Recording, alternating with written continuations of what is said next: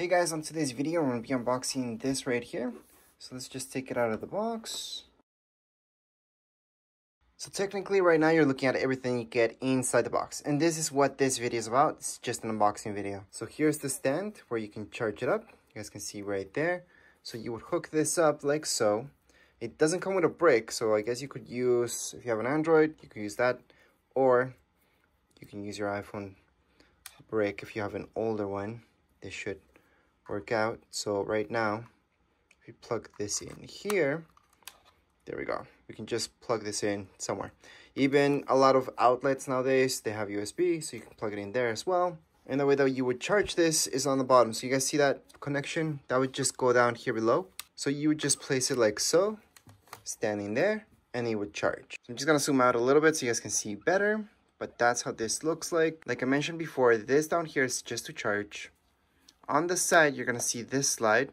So just turn it on. There's two modes right there. Turn it off. Right here, you're gonna see the battery detection. And up here, this is not a button. I know it looks like one, but it isn't. Really, what you're gonna be pressing is this.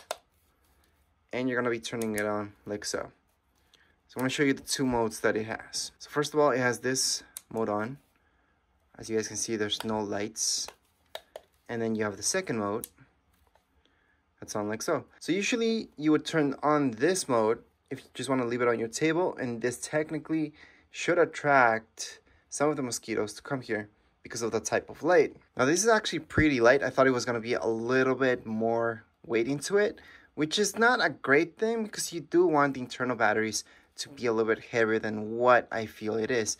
Most of the weight does come to here, so that's where I feel the weight goes, which is in fact a good thing when you're trying to actually kill a mosquito and just waving this around. But other than that, battery wise, it doesn't feel like it has that much power to it, or it's gonna hold that long.